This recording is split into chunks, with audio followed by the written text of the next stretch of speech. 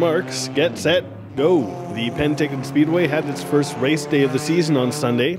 Speedway announcer Alan Tom says the long wait since last season was well worth it for motorsport fanatics. Just like waiting for the Daytona 500 around here.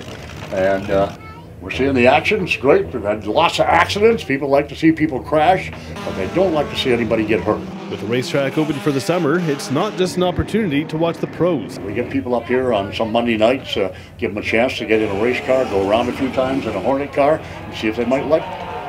Some people brought their kids up last year. One fellow brought his kids up to show them about race cars and ended up getting in a race car himself. Dean Clark with the South Okanagan Events Centre was among those who rented a car for the day on Sunday and says he'd recommend the experience. Absolutely. I think motorsports is one of the biggest adrenaline rushes you can get. For Castanet News, I'm Dustin Godfrey in Penticton.